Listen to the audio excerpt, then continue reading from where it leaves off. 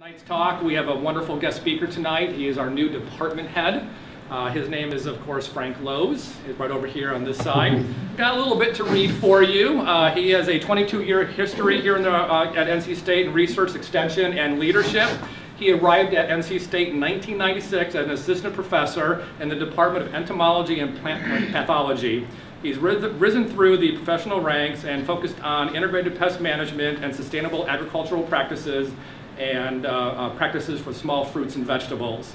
Before becoming a department head, he served as the director of the NSF Center for IPM at NC State, and in that role he coordinated interdisciplinary research and extension teams, cultivated local and global partnerships, and trained the next generation of IPM practitioners. Frank holds a bachelor's and a master's degree in plant pathology from the University of Guelph in Ontario, and a doctorate in plant pathology from Michigan State University. We're very happy to have Frank here, and the floor is all yours, Frank. Oh, wonderful.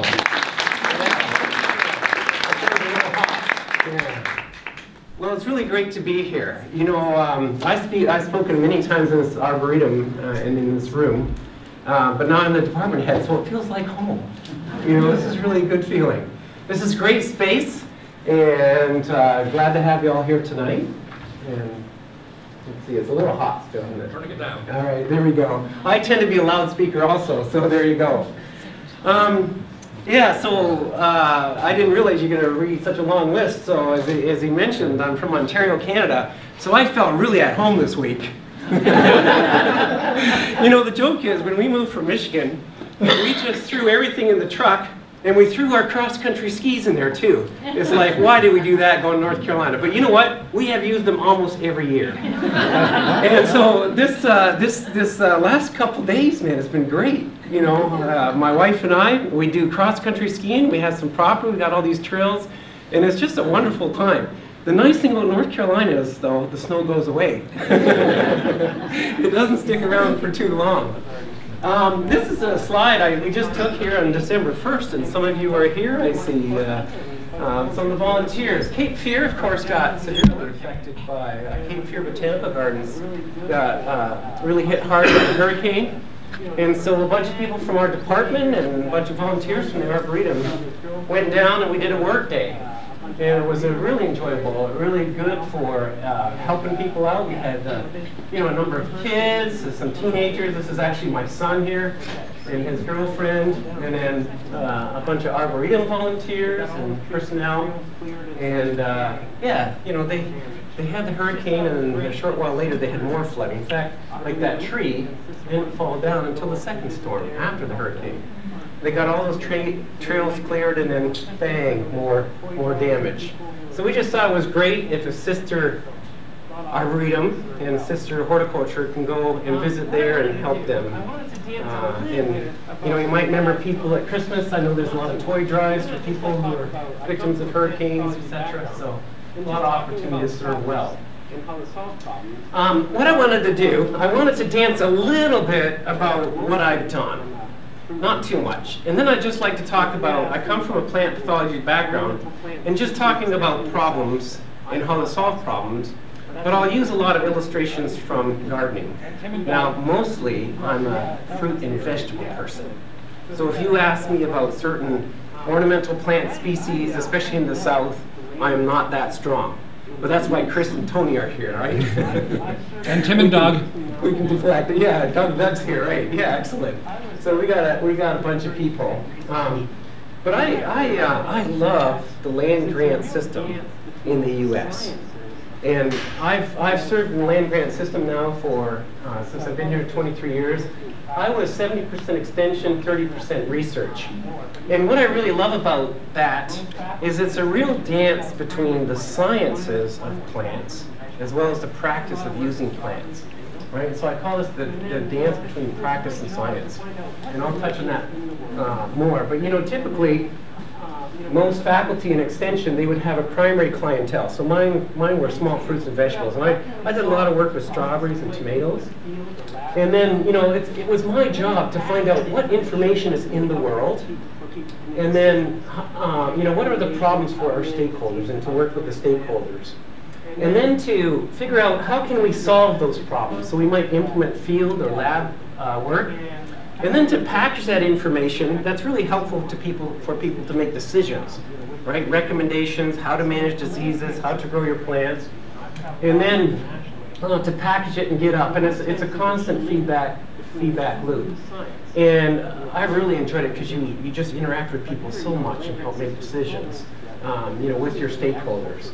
And so the land grant system is a great place to be. I've traveled a lot internationally, and a lot of times there's a de-link between the people who do science and the people who make the recommendations.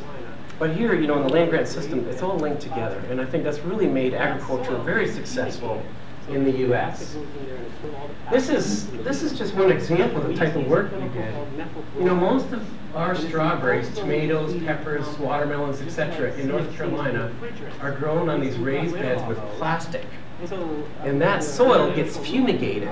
So there's a gas that goes in there and it kills all the pathogens and the weeds. And we used to use a chemical called methyl bromide. And it's an ozone depleting compound, just like the CFCs from refrigerants, right? So we got rid of all those. And so the international rule came out that we need to eliminate methyl bromide from our agricultural uses. And it was fuzzy science because you couldn't really measure, okay, how much does methyl bromide contribute to the ozone hole? It was hard to really say. But when I came, I felt like, we gotta address this. We start locally, we think globally. So we just did a lot of work with growers to think about, well, how else can we grow fruits and vegetables in North Carolina without using this chemical? And the long and short of it is, we had a lot of different types of experiments. Here's the size of the ozone hole in 2005. And then it went to a lot of international groups. This is John Vollmer. He's in Bonn, North Carolina. He recently passed away, but a really great innovator. So we worked a lot with farmers. And the long and short of it is, the whole U.S. pretty much is now off of methyl bromide. And what this shows is the amount of bromine in the atmosphere. And the model said, if we continue to get rid of methyl bromide, this will be how much bromine will go down over time. But in actuality, it went down faster than we thought, which suggested that the agricultural use of this fumigant did more damage to the ozone hole than we thought. So it's kind of a great story because in the sense that, we really got to help our growers, but it has an impact on the ozone hole, right, in the long term. And so that was, that was a major part of the work that we did. And along the way, we just discovered a lot about the biology of the pathogens that cause disease. And then this is in a strawberry farm. This is over by Winston-Salem. See all these growers, and this is a person who worked in my program. And we'd have field days, and we talk about the problems, we talk about how to solve those problems. And then we did a lot of agent training. These are all extension agents or other specialists trained the trainers, so that we could get that information out throughout the whole state. And North Carolina is great, because every county still has an extension office, and there's really good people there. So if you have a question, your county is the first place to go to, and your master gardeners and your county agents. So this really, shows the practice and the dance between practice and science. Discovering new information, getting it out to people. And then, working at a university is such an enjoyable thing. These are all high schoolers. We put on, science fair days, and high schoolers come, and it breaks the ice for them what the university is like. One of the kids, after we did this, he said, "Man, I met that professor, and he's like a real person." Right? So it's like, okay, we're breaking the ice for these young people, right? And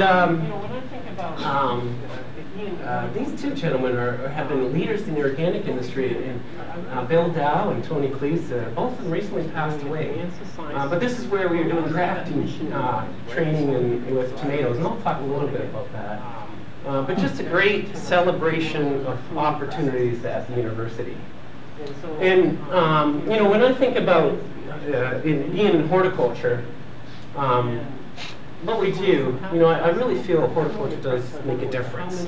You know, we advance the science, but we always have that mission in mind, right? We want to get new varieties.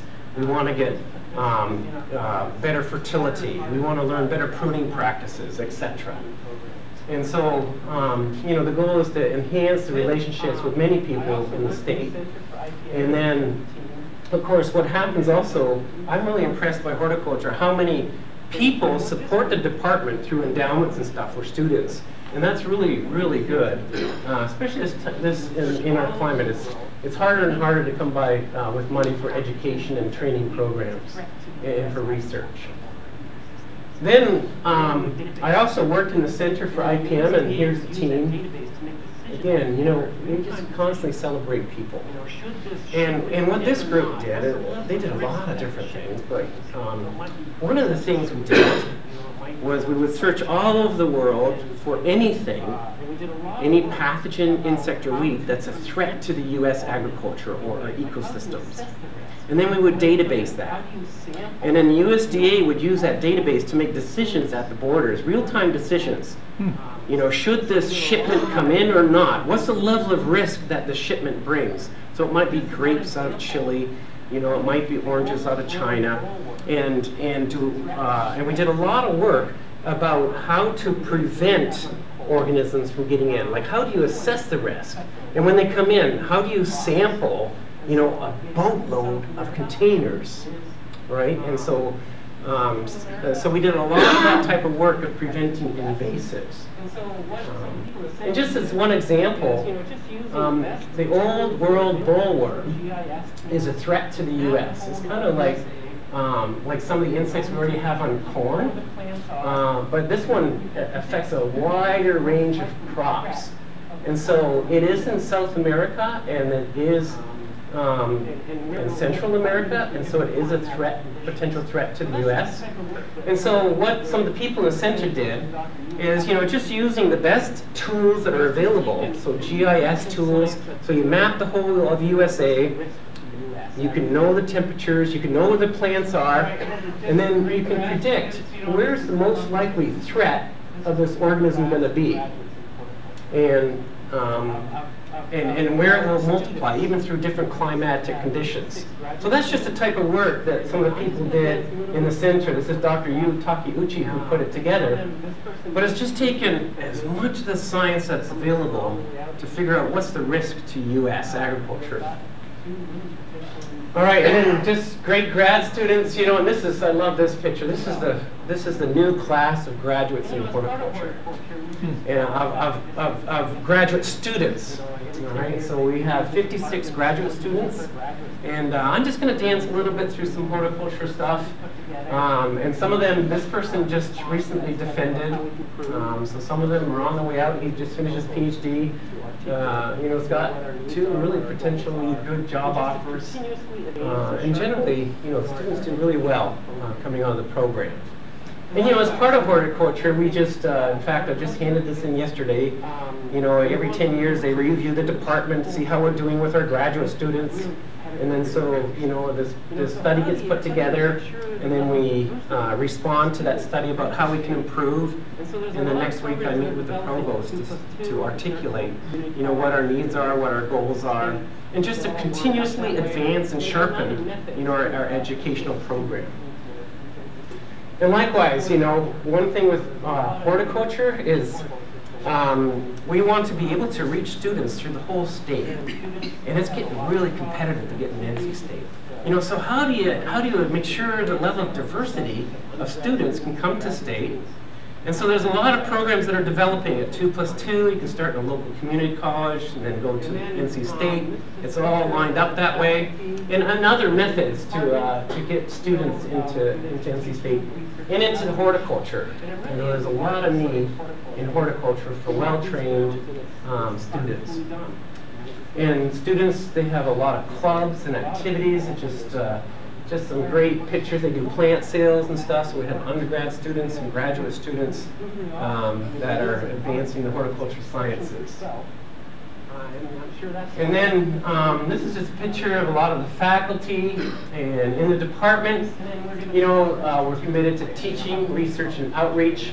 And it really is the art and science of horticulture. I mean, you walk these grounds and it's artfully done, right? It's not just science. And a lot of people, when they retire from horticulture, they don't retire. They come back and they work. Because it's who they are. I mean, it is an art, right? It's an expression of yourself. And I'm sure that's why many of you are into gardening. And then we're going to be developing a strategic plan, you know, how to think about the future. And you know, the Arboretum will be part of that. And so I'll be leading that, the department into that. Let me skip that. And so let me go over to gardening. This is my garden. All right, a bunch of shots from my place.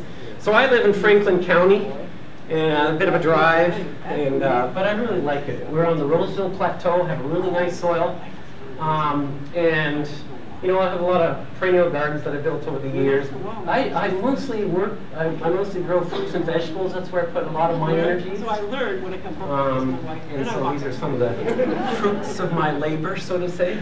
But you know, why do we garden? I just grab a lot of these things. You know, it feeds who you are, and it feeds what you enjoy. And you know, after we moved there, this is 18 years ago, I'd come home and, you know, life was really busy, and I'd just go walk on the land. And then after a while, my wife says to me, she says, "Frank, I think you love the land more than me." All right? So I learned when I come home, I kiss my wife, then I walk the land. So, but it's just a part of who you are. And this is my son, who I showed you the picture before, right? When he was a bit younger here. But he was, all my kids were very outdoorsy, but he in particular, you know. And so it just you develop community, it grows your family. It's just an enjoyable thing to do. But it's not always a bed of roses, right? This is a poem from the 1500s. "I will make thee beds of roses and 1,000 fragrant posies, a cap of flowers and a kirtle, embroidered all with leaves of myrtle." And so most of my career has been solving problems here where things aren't a bed of roses, where there are problems. And so I'm just going to kind of dance through that and give some examples and stories. And so when we talk about disease, you know, normally, you know what the plant should normally look like. And any impairment of that plant, we would call a disease. So it could be something biological, right, and usually a pathogen, or it could be something non-biological, right, like high salts or cold injury or heat injury. And then diagnosis is just how to figure out what that problem is. And you know, a lot of these things I felt like, you know, it's kind of like raising kids, it's kind of like marriage, it's kind of like interpersonal relationships. You know, you just really got to understand the core of what's going on and then work from there, right?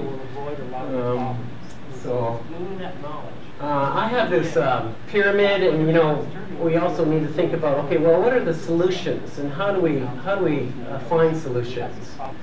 And one of the most important things, and you know, that's why it's enjoyable to have you all here, and why you come to these things, is because your personal knowledge is probably the most important asset you have.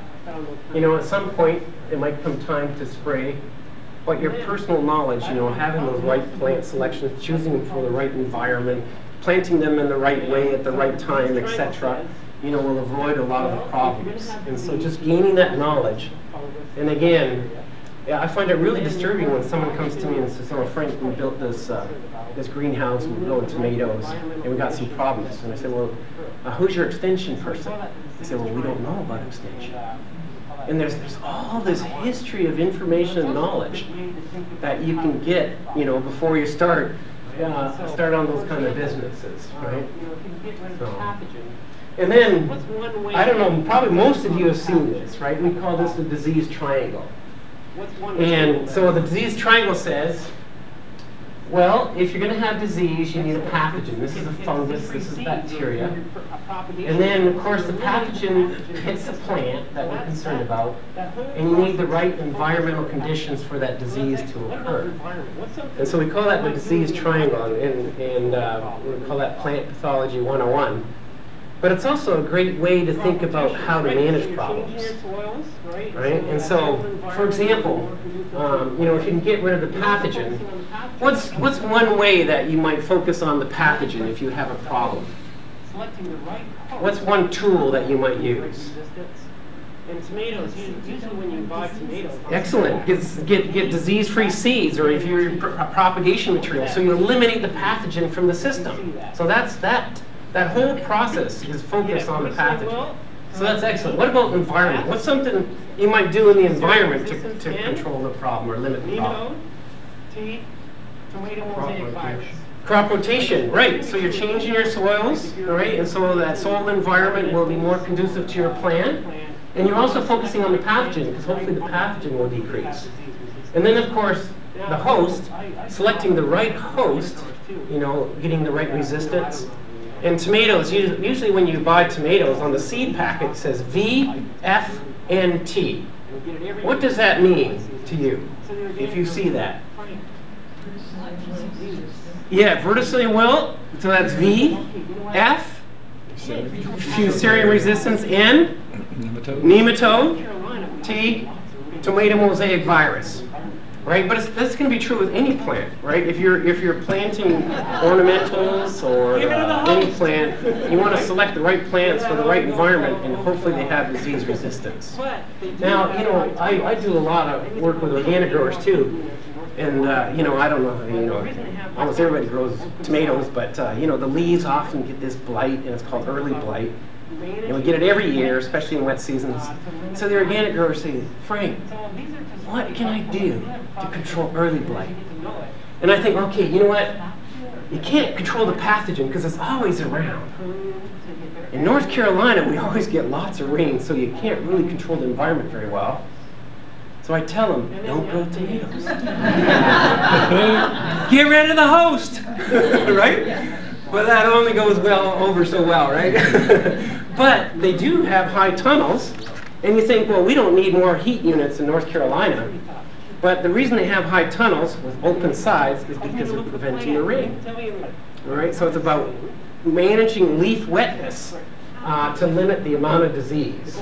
So these are just really helpful. Like if you have a problem, you think, and as you get to know it, can I affect the pathogen, or can I change the environment?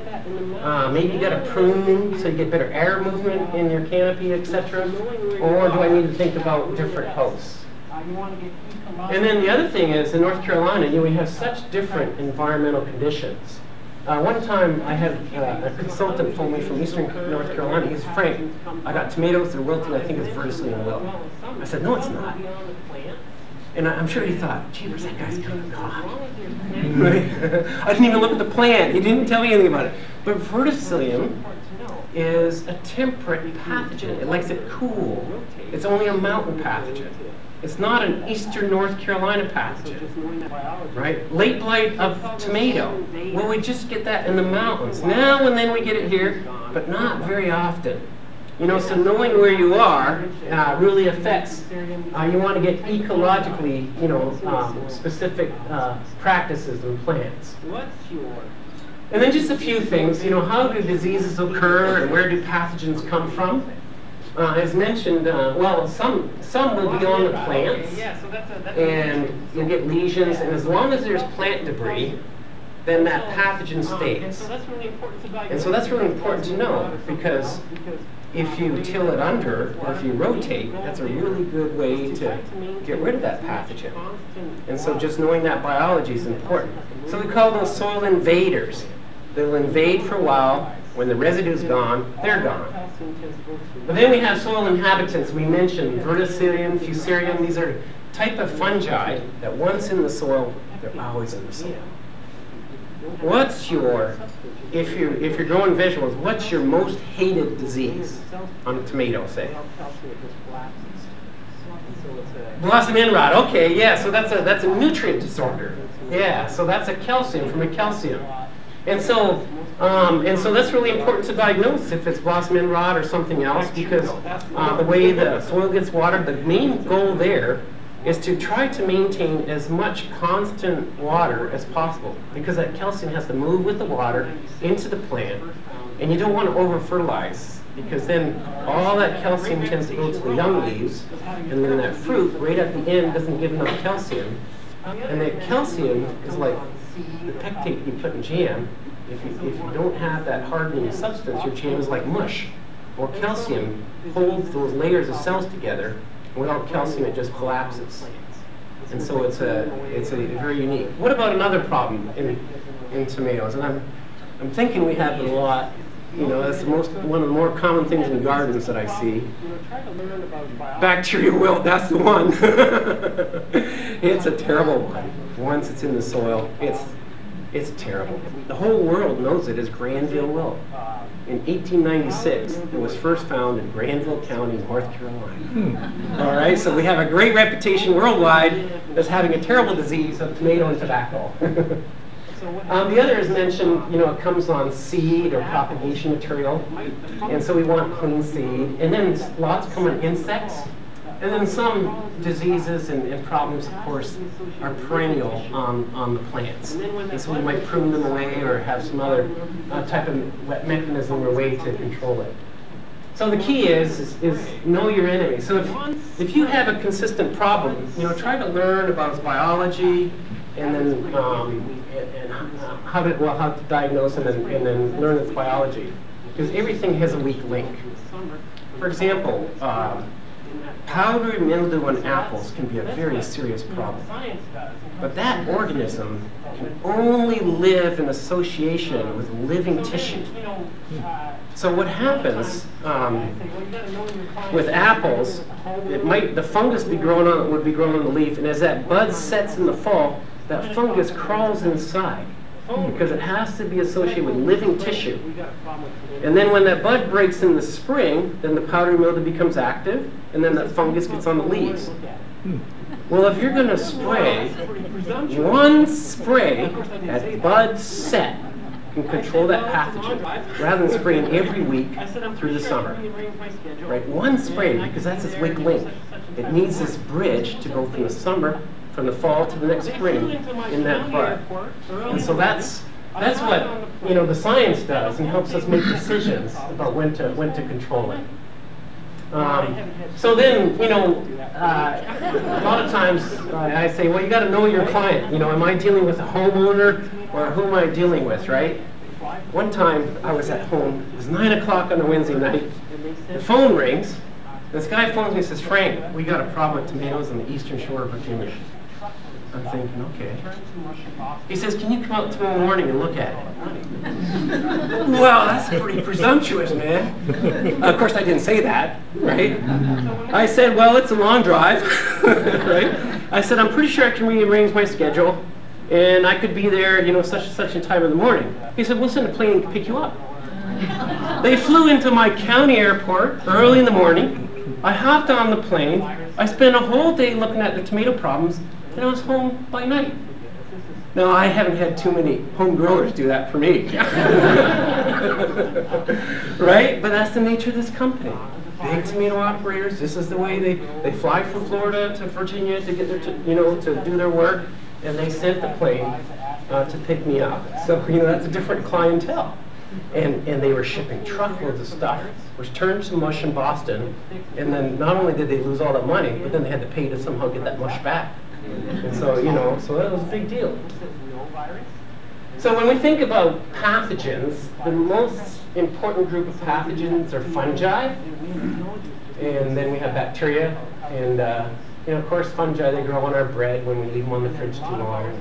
All this green and blue and yellow stuff, and then viruses, and then also nematodes. And I'm just going to briefly dance. This is English ivy, and this is bacterial disease, causing spots, and it produces a toxin, so we get a halo. There's a virus. Viruses typically always grow on the young tissue.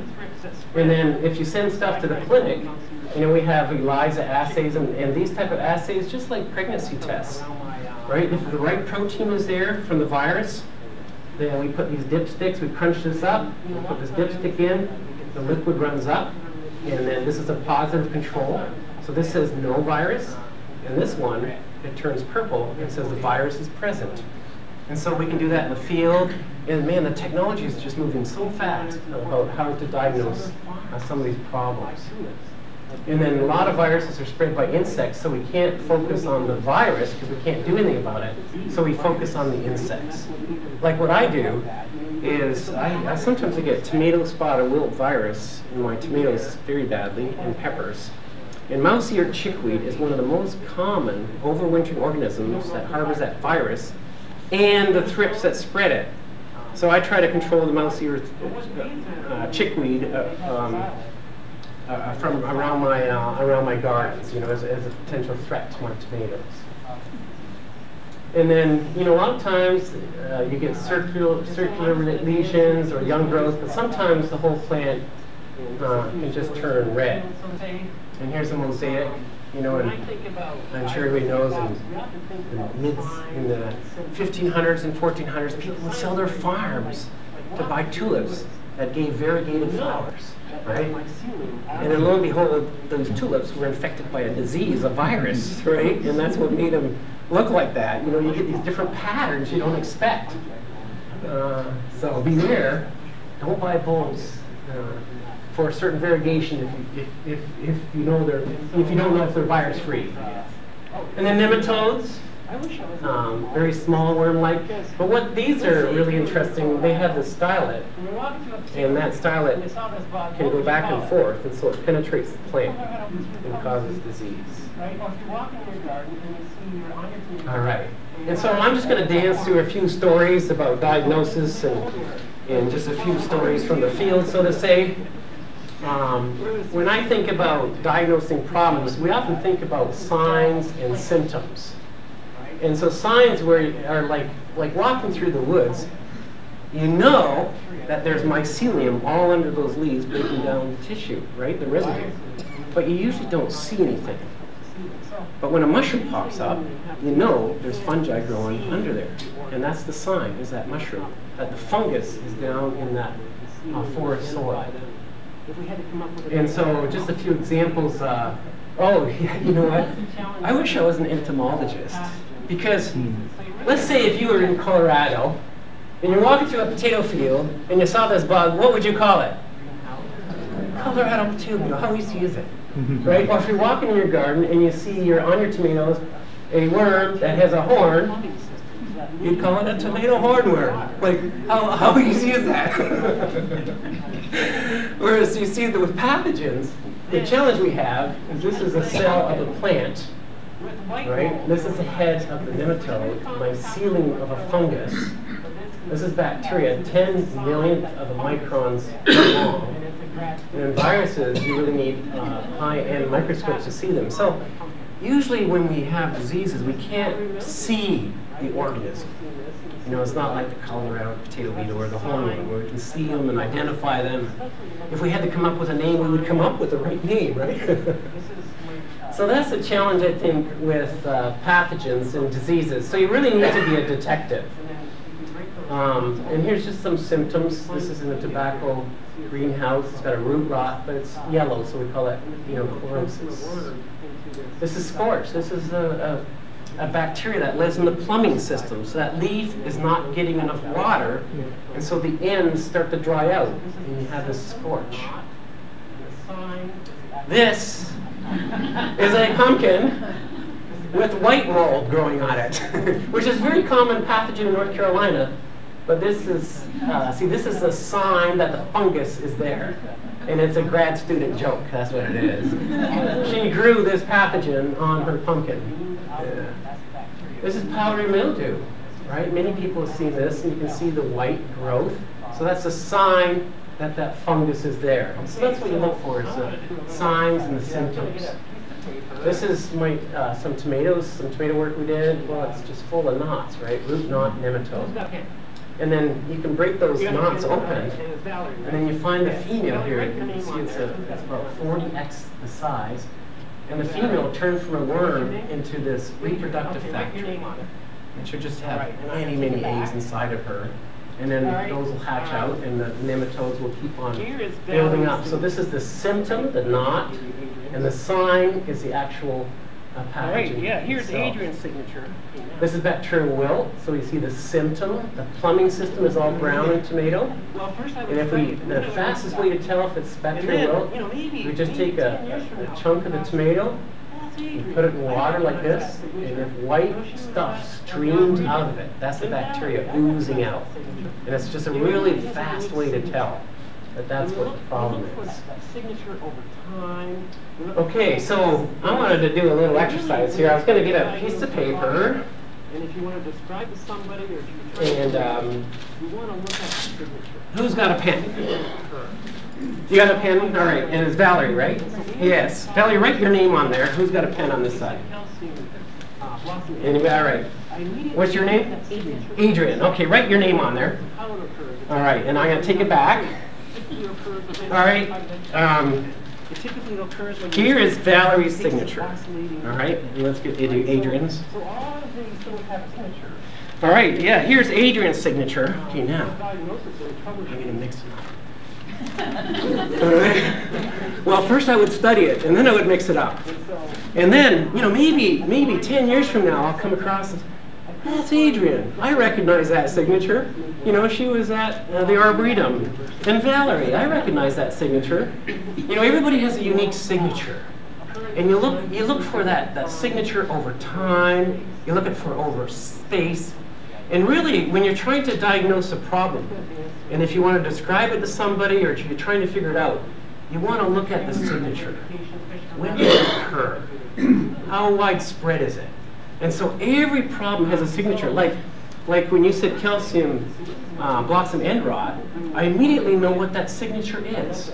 When it occurs and how it occurs. It typically occurs on the younger fruit. It typically occurs on plants that have high nitrogen content. It typically occurs when you have cases of oscillating water, right? So all of these things have a signature, and that's really what diagnosis is and troubleshooting. Is understanding that signature. And so I defined signs and symptoms. I couldn't find a good definition for our signature, so I just made one up. We're allowed to do that in university. It's the specific, you know, occurrence of signs and symptoms over time and over space, and then how those symptoms and signs come together. And so I'm just going to dance through a few examples. You know, typically, if I do a training and identification, especially for master gardeners, this is what I do. You're really looking at patterns, right? So the first thing, and see, this is my weakness. When people bring me an ornamental plant, I look at it and I think, I have to ask, what plant is this? Right? If I don't know the plant, I maybe don't know how to diagnose it, right? And so that's what this shows. It's like, well, this is natural. This is due to a virus. This is due to spider mite. This is a nutritional disorder. You see, now if I didn't know what the natural color is of that plant and that variety, I might make a diagnosis. So first you gotta know what plant you're dealing with. And likewise here, all right? We have yellow spots, which is natural. We have black spots, which is not good. Or roses, right? Where is the problem going to start in this field? And then, you know, sometimes, like when I walk in the field, say, if it's scattered, that says one thing to me. If it's all clustered like that, that says another thing to me. So scattered would mean we had a windstorm and a flight of insects came in and they landed like thrips, and we get spotted wilt randomly in the field where that thrips fit on the tomato. This here would mean, well, we had a nematode that got introduced, and over the years it just slowly spreads, and so we have poor growth in this area. This here, I actually had this once. I was sitting in a pepper field, and they were saying, "Gee, look at those peppers, that whole strip is stunted." And I was asking them questions and said, "Oh, yeah, just wait. Back there, that's where Grandma's house used to be." All right? And it was a driveway that, you know, that they had renovated, and so you had all this compaction. But it might be a waterway, like Phytophthora is a big problem. If you have it on one plant and you have other plants, it'll just move where the water flows. So it's just understanding the nature of the beast. So, where is the problem going to start in this field? Right? This is Sampson County. So you want to be conscious of how you manage your water and the water flow, right? A disease that loves water will start like that. And I have some sad stories. 60 acres of peppers. All right? It started just like that. He called me one time and said, Frank, you gotta look at my peppers. And it was just a little hot spot in this field. And then we had 2 windstorm events. One was a hurricane. And that disease walked through 60 acres of his peppers. And he's a 5th generation farmer. He said, Frank, if I ever have another year like that, I will lose my farm. Right? So it's really, really devastating.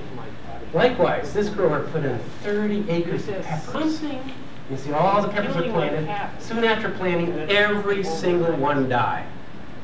Right? Because that disease, that pathogen is in the watering system, and then he's pumping water into each of these beds with the drip irrigation. Right? So it's just understanding the nature of the beast and then how to manage that. Right? So Phytophthora is really common in home gardens and with certain types of trees that you get. Okay, these are tomato plots, right? So I often think, well, did it happen quickly or did it happen over time? This is a Mills River. These are actually tomato plots that we had. And then a short while later, they all look like this. Like that's pretty bad. Yeah, isn't that something? Well, that's why. Because there's our tomato plants right there. Right? And so this was in 2004. We had 21 inches of rain. Tomatoes don't like that much rain. You know, one time it was a Friday afternoon, and this farmer called me and he said, Frank, you gotta come to my cabbage field. He goes, what acres of cabbage? He says, something is killing my cabbage, and it happened overnight. Right? Now, usually when someone says, well, it happened overnight, I think, well, you just haven't been in the field for 2 or 3 weeks, probably, right? But you gotta listen. He's telling me a pattern. What happened over time?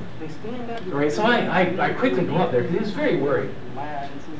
Look at that. The plants here in the middle are completely gone. And the further you get away, the less the symptoms are. See the browning on the tips?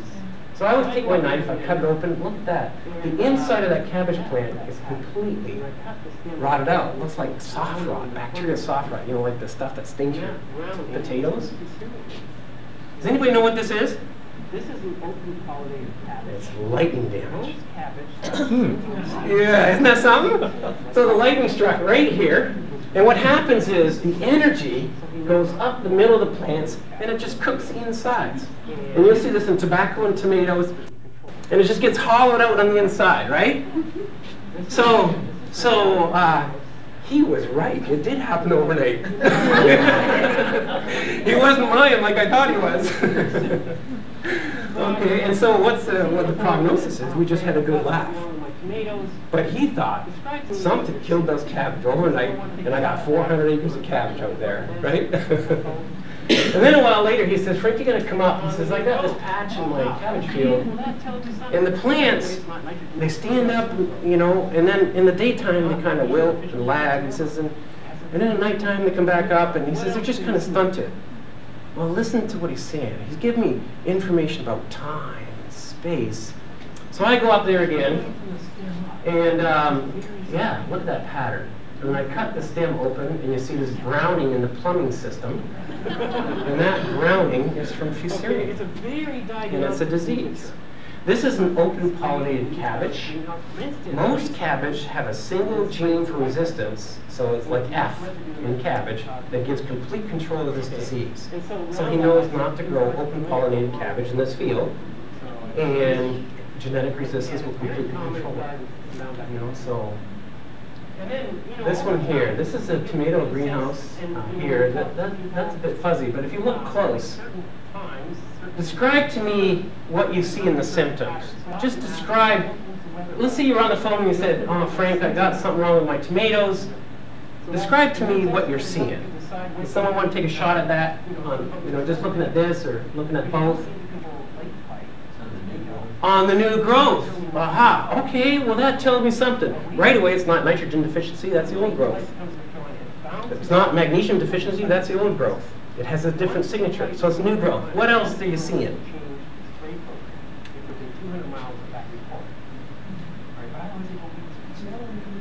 It's yellowing from the stem up.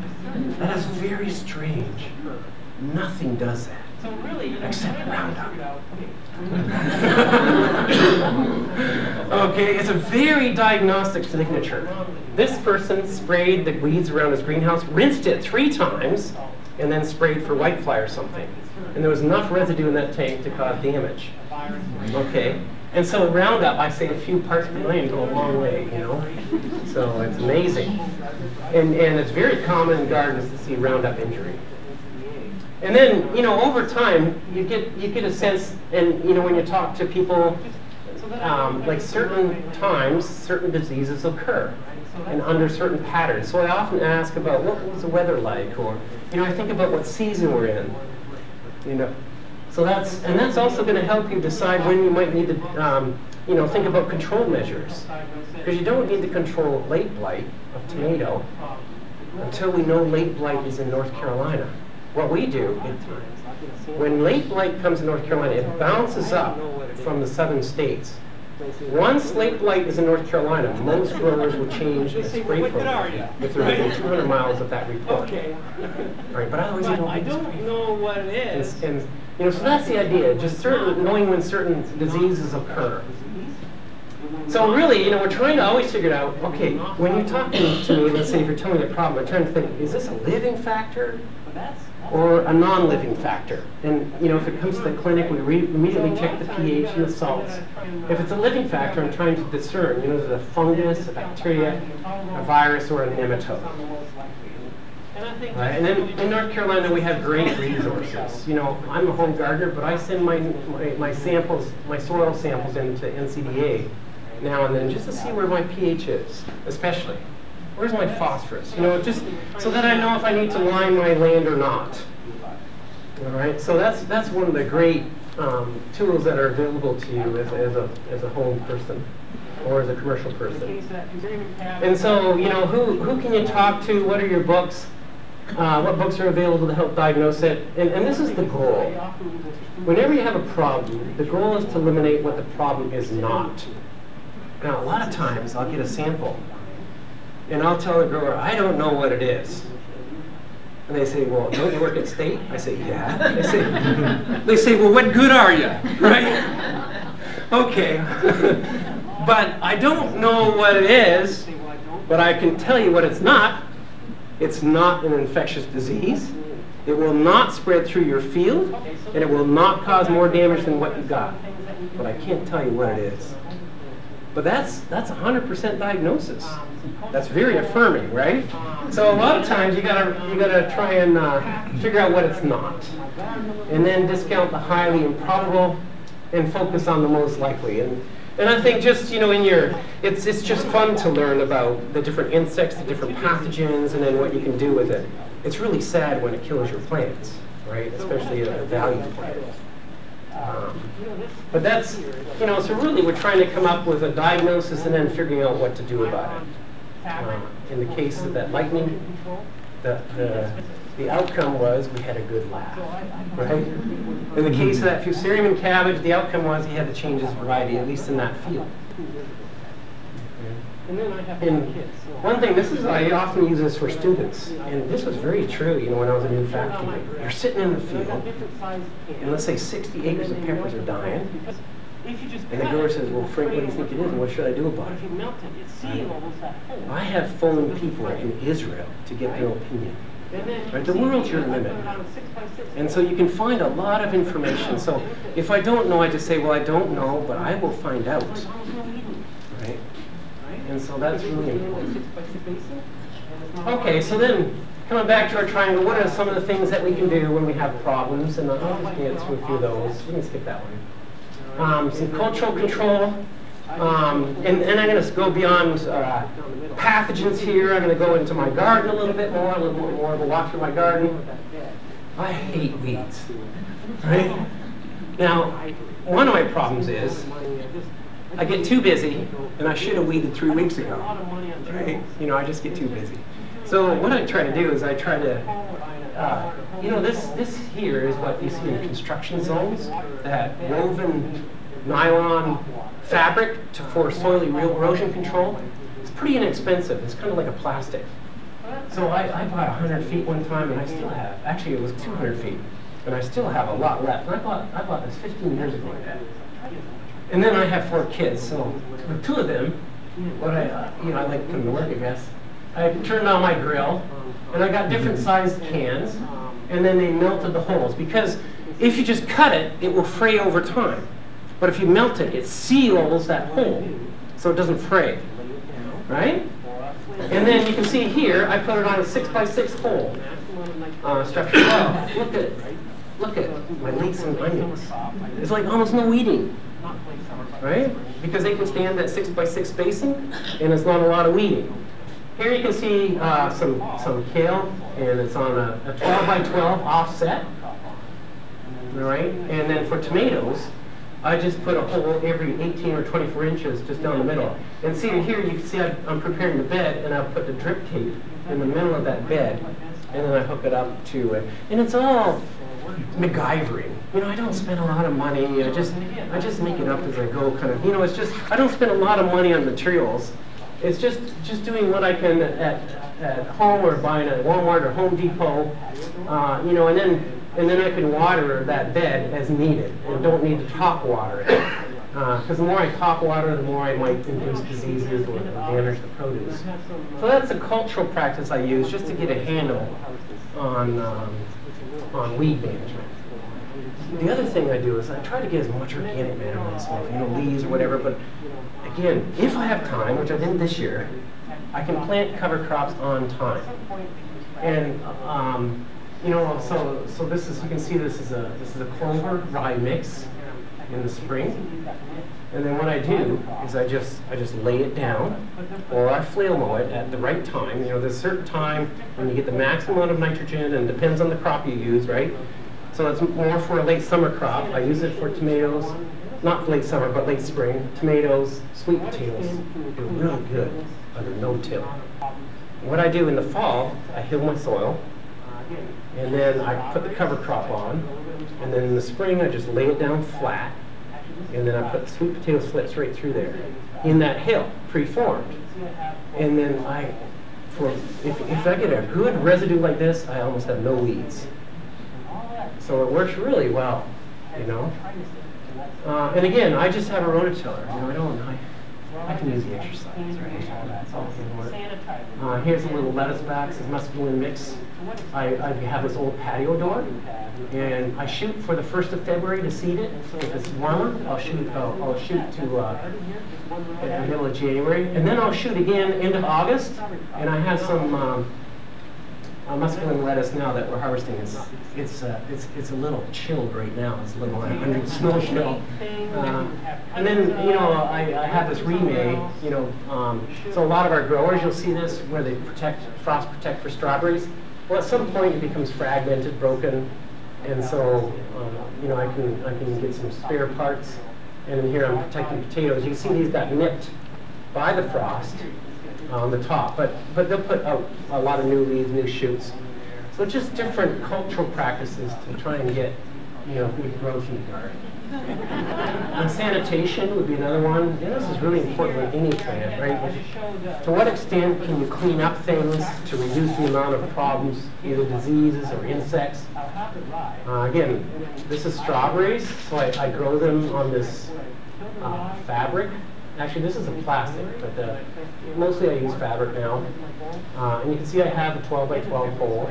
But this is, after the winter, all those plants just look totally decimated, and all that dead tissue has botrytis in it, and that's the gray mold that you get on strawberries. It just rots. Well, I just hand remove all that. So that's sanitizing, remove dead and dying material. And to what extent is that important for the problem you have and the plants you have, right? And so that just cleans it up really nice. And look at that. That's the garden here. Just one row I had.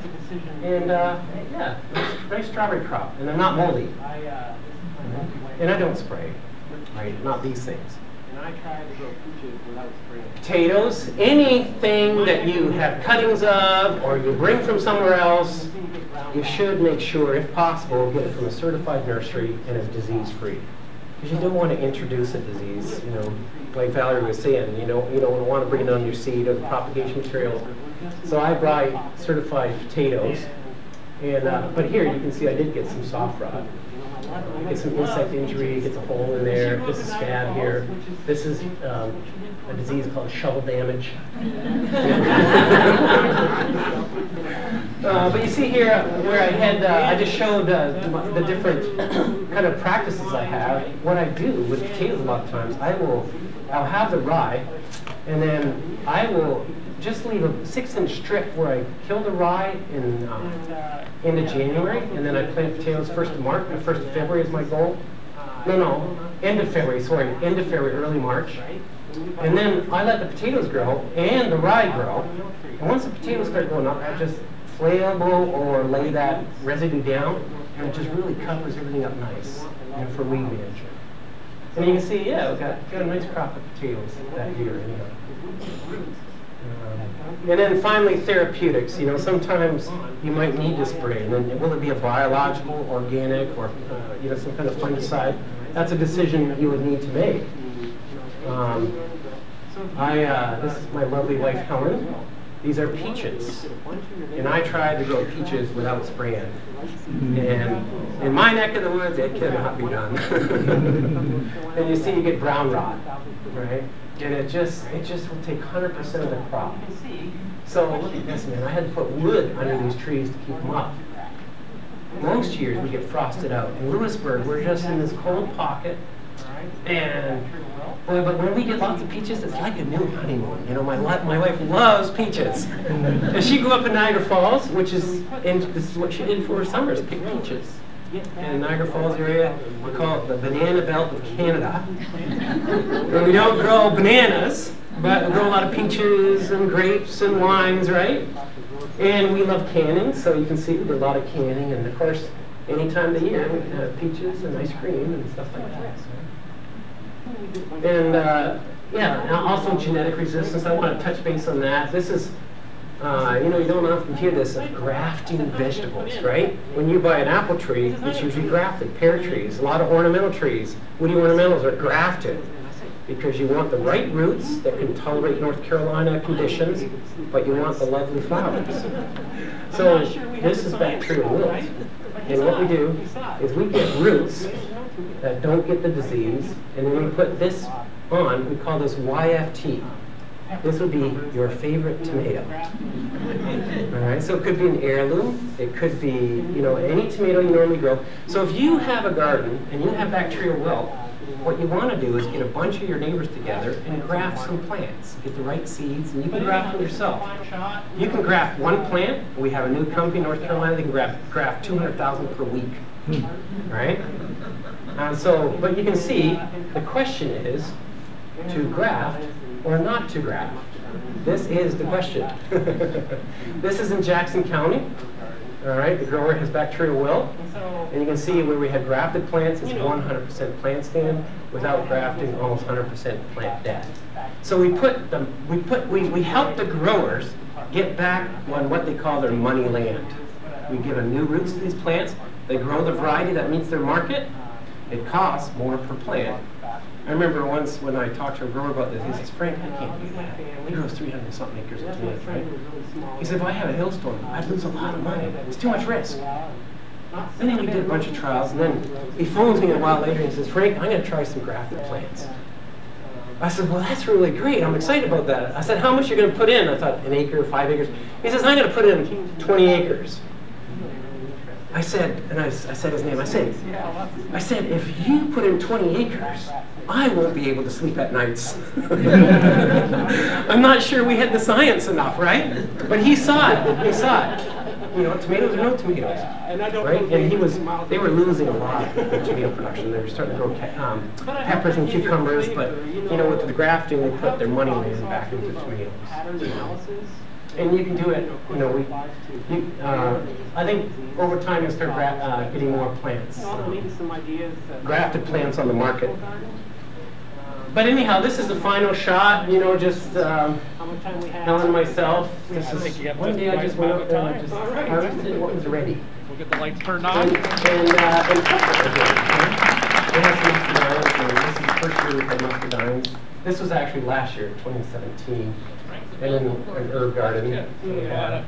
Throw a couple and so, you know, I guess I have some more shots. So just back to the department. And, you know, the joy it is to be part of this department. And I've been at State for 23 years, but I really enjoy the hort department. And I've always worked, you know, in the horticultural industry with a lot of the faculty there. All right, then that's my family. See, that's my son who was really small there. And this is a young boy that we fostered for a while, and not sitting on a bed of roses, but smelling the roses. So, yeah. Then the backwoods, the beavers took it over. It's a whole change in the ecology. It's really, really interesting. And snakes, yeah, lots of snakes. Yeah. We get the black rat snakes taking our eggs. But I hope that gave you a flavor, you know, of how to problem solve. It's really about pattern analysis. And, you know, of course it applies to more than just plant diseases and plant problems, but, you know, also maybe some ideas that might help you, at least with vegetable gardening. And then, I don't know, Chris, what time it is and how much time we have. And well, if we have time, I think you have just the right amount of time. All right. Yeah. We'll get the lights turned on.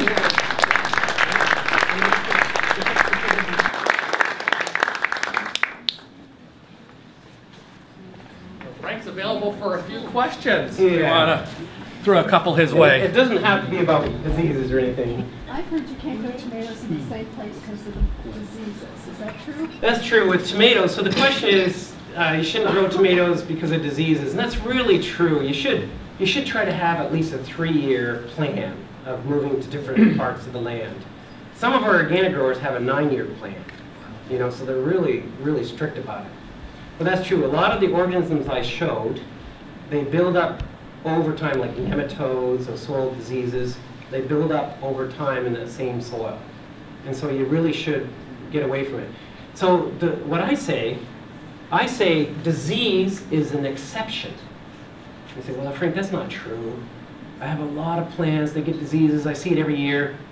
But it is true, most diseases occur on very specific plants at very specific times. It's an exception. And even with tomatoes, you know, you can buy seed that's F1, F2, F3. So an F1 means it doesn't get one type of strain of Fusarium. F2 means it doesn't get another type of strain. These are different races, we call them. So it's an exception that a Fusarium can attack a tomato, because that Fusarium only attacks tomato. It won't attack watermelon. It won't attack any other crop. They're very specific, a lot of diseases. So when someone calls me and says, oh, I got this spot on my tomatoes, and you know what, it's showing up on my beans, right away. It's not a disease, probably ozone injury, right? I mean, that's just because a disease is an exception. It won't occur on both of those type of crops, usually. There's a few exceptions to the exception. It's kind of like learning French. Yeah, so is that helpful, Valerie? Yeah. Well, we only have one spot to grow them. So yeah, okay. Next year, if I put a pot on top of the ground, will that negate the diseases that could be in it? It will if you put something between the ground and the pot so that there's an air layer. Because if your roots grow through the pot into the soil, and they will, then they'll pick up the disease. Oh. But if you just put like a styrofoam container or something, or bricks, so that when the roots come out, they will air prune. And then they won't go into that soil. Yeah, so I mean that's the challenge, right? We only have so much land, and you know, so you need to rotate. I mean, you can't rotate. Yeah, yeah. Usually you can get away for 2 or 3 years, and you let the. I tell a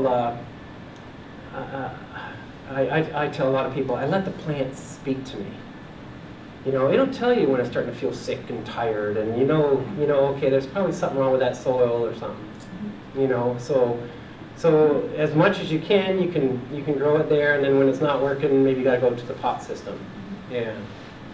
Yeah, or find out what is causing it. If it's wilting suddenly, it might be fusarium, and if you change your variety, bang, you're back in business. Yeah. So good diagnosis is important. Yeah, we got one here and then one there. How do you find time to do your farming? Yeah. You know, as department head, my garden is very, very poor this year. I have to find that new sustainable balance. But you know what? It's partly my recreation. Right? I get home, I like to garden for a while on weekends. So yeah, it's a recreational thing for me in many cases. But what I do is, you know I want my potatoes planted at the end of February. I take a day off because otherwise I will not get done. I just look at the weather. I think, you know, I buy the potatoes ahead of time and cut them so that they heal before I plant them. So you have this nice healing. And then I just look at the weather and I think Wednesday's going to be a good day to plant them. And I just take the whole day off. I have my potatoes, my lettuce, my peas, a lot of the greens. You know, I'll put in you know, bok choy or the greens, you know, for leafy greens for eating. So that's one way I do it, is I actually just schedule time. Yeah. Because otherwise it doesn't get done, you know? And same with weeding. You know, sometimes I just have to take time off. So this year I put an heirloom tomato, cherry tomato, and then I had some other Better Boys that I got from the farming. And the Better Boys just got worms and did horrible, and the heirloom was beautiful. Oh, yeah. Do you think the heirlooms are more resistant for some reason to?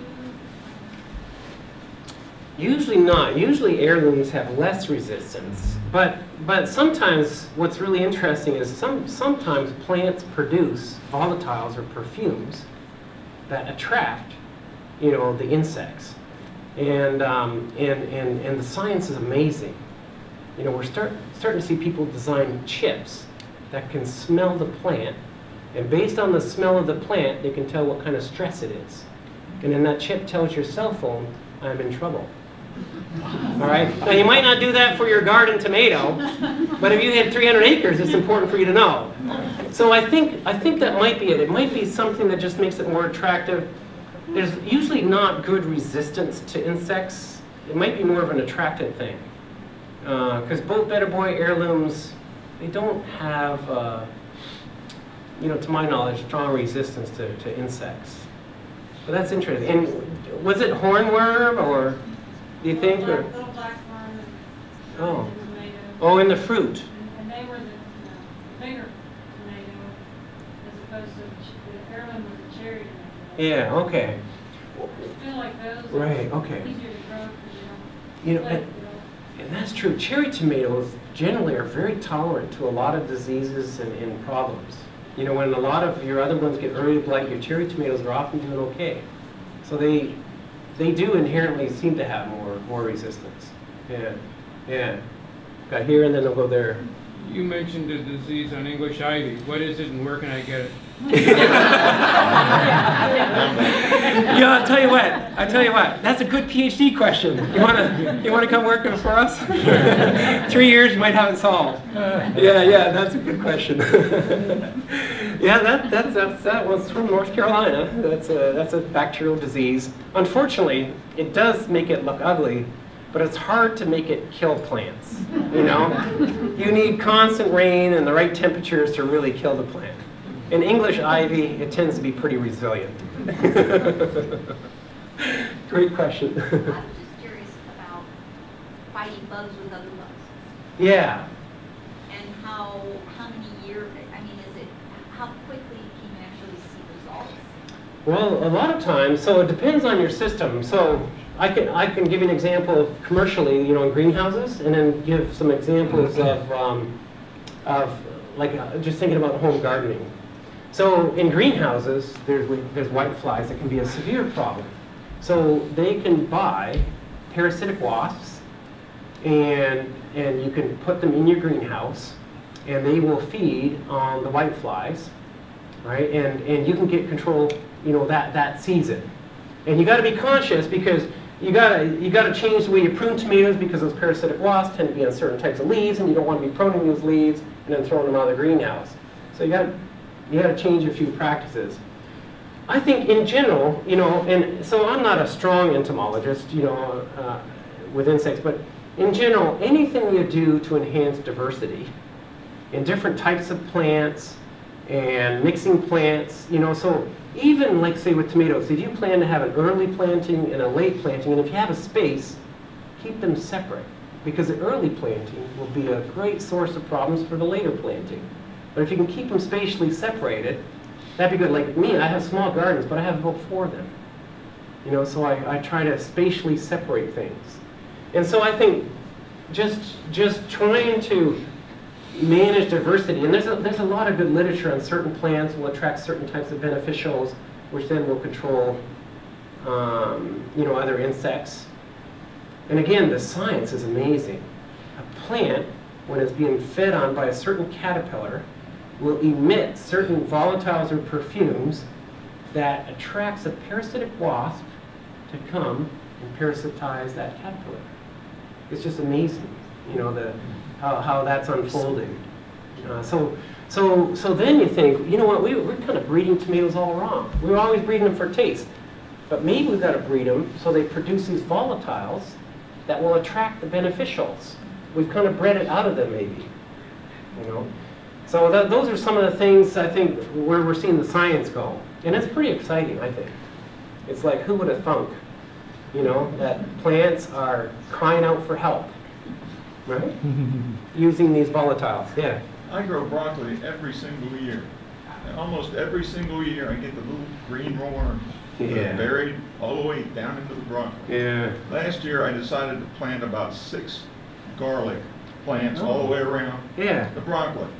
I had 2 worms on about 10 plants last year. Yeah, okay. It was amazing. So whatever aromatic is coming off of that garlic plants are keeping those worms away. Yeah. Or bringing in the wasps that you're talking about. Yeah, that's right. So either one, and I don't think the wasps are going to be there in February, March. But. Yeah, and I'm not specifically sure, but I think those are the tricks of the trade we need to learn more. When Grandma says, "Oh, put the marigolds in," it's like maybe Grandma was right. Right? So that's it, The other way is to try and, put in your broccoli earlier so that you're pretty well done before those moths start to fly in. But, or if you are organic, there's some pretty good organic materials for, BTs and stuff like that are organically allowed. Yeah. Any ideas for preventing or dealing with the stem borers that get in the squash vines? Ooh, that's a great question. When you find the answer, let me know. Yeah, the squash vine borer. And you know what? The answers are there, but I don't know them. So there are, those answers are out there, but I don't know. And my zucchini always collapse. And so I haven't pursued that answer. Yeah, but the answer's out there. Yeah. Somebody told me last year to try radishes plant the radishes such that they're growing around the mound that you put your squash and zucchini in. Yeah. Okay. Just a clue, try it, see what happens. Yeah. But make sure that they're planted and growing before you put the squash seeds in. Yeah. Yeah. Okay. Yeah. So those are the tricks of the trade that we need to, that you learn from your neighbors. Yeah. With so many seed varieties of peppers and whatnot, are there certain ones we should avoid because it's so darn hot and humid here? So the question is, there's so many different varieties of peppers. Are there certain ones that we should avoid? The answer is probably yes, but I don't know enough about the varieties. There is, like in tomatoes, there's a tomato breeding program to get hot set tomatoes, so the flowers don't fall off when it hits like really hot temperatures, and there are probably for peppers also. And peppers are more sensitive than tomatoes. They tend to be a little more susceptible to stress. They don't do So- anything until it gets cooler. Right, because of the heat, probably. And you know what? A lot of times I grow peppers, I get a spring crop, I just let them kind of putter through the whole summer, and then I'm gonna get some stuff off the fall still, if they don't get decimated with something else. But I don't. Again, that answer is probably known. you know, if I was to do my homework, that there's certain varieties that tolerate the heat better than others, because there are specific breeding programs to do that. And they grow a lot of peppers in New Mexico, and it gets hot there. So yeah, so certain, yeah. And so I don't know that I couldn't say, oh yeah, Cal Wonder is really susceptible, and you know, King Arthur is not, or something like that. Same with tomatoes? Same with tomatoes. Yeah, that's right. Yeah, you know, there's not a lot of in the regular market. I don't think there's a lot of hot set tomatoes. You know, but there are breeding programs to get hot set tomatoes. I don't know of any. You know, there's some commercial lines that are available, but I don't know about heirlooms and stuff like that offhand. You know, I take my hits. We just grow a lot of different heirlooms, and I grow a lot of different types, and yeah. So, but yeah, but you know, if you have a limited number, because I got more space, I can plant more plants, right? But it would be worthwhile pursuing. You know, that information is out there, I'm sure, and I just don't know that offhand. Probably someone in my department knows, right? Was there one more question for Frank tonight? What do you do about deer? A deer, yeah. One, that son I showed you is 16 now. He knows how to shoot a gun. Two, I do fence. So there's a trick, all right. And I showed you that one picture where that cover crop is, and you can see the fence. So it's just a regularly high fence. But they love sweet potatoes, and they'll jump that fence and eat my sweet potatoes. But what I do is I put a rope about 2 feet in from that fence, and I put it all the way around the garden, this rope. Because deer, they can measure height well, but they don't measure depth as well. And so when you have 2 lines, they don't know how to jump it. Okay, so that's what I do, is I just take a regular fence, because I'm not going to build 8-foot fences. You know, and then I put this rope inside of that, and that does work. And there's other ideas that people have slant fences again. It's not high, but the deer can't really judge the distance of where it needs to land, because it can't read that slant fence. So that's some of the things. I don't know, what about other people? Don't grow hostas, I guess. Right? I put a fence inside of the fence. Yeah. But the area where the inner fence was really confining. Oh, okay. So deer psychology is they don't want to jump into a pen. Yeah. So if they jump in, they can't get out, maybe. Yeah. Never went in there. But it was a small area. It was maybe 10 by 16 or so. Okay. They would jump in there. Yeah. Okay. Yeah. Well, Perfect. Bunch of great questions. Thank you so much for all the questions, and All thank you, right. Frank, for